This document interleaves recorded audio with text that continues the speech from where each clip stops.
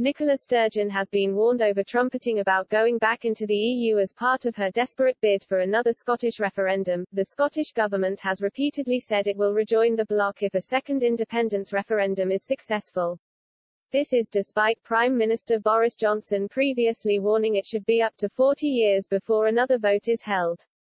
It comes after Scottish people voted against independence with a majority of 55% in 2014. Now Kenny MacAskill, the Alba Party MP for East Lothian, warned the SNP's focus on keeping ties with the EU would be looking back, not preparing to go forward. The SNP defector wrote in The Scotsman, but those pursuing independence need to detail much more and, in particular, how Scotland addresses Brexit. Simply trumpeting about going back into the EU won't wash. That's probably at least 5 years down the line, and we can't just sit and twiddle our thumbs until then, even if that's what Scots would wish, which is itself arguable. For sure, access to the single market's imperative, but that can be resolved by membership of the European Free Trade Association (EFTA). Rejoining the EU would necessitate a hard border with the rest of the UK, which is an anathema to many and undermines the case for independence. In any event, the political union's more controversial now, as the EU faces challenges with the departure of Merkel, Le Pen's threat to Macron, and the continued rightward drift of the likes of Hungary and Poland.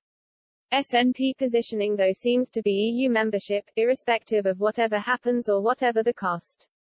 To avoid alienating them, the SNP concentrates on looking back, not preparing to go forward. As for some of them, EU membership's more important than independence, and they were cultivated by Nicola Sturgeon. The First Minister has repeatedly insisted an independent Scotland will join the EU.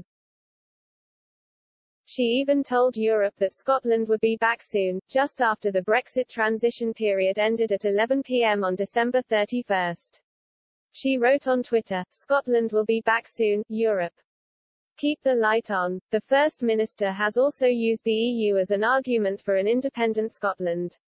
She wrote on Politico last month, "Sadly, as with so much of the Brexit process, and indeed other matters, the voice of Scotland, in what was conceived as a voluntary union of nations, has been ignored by the government in Westminster."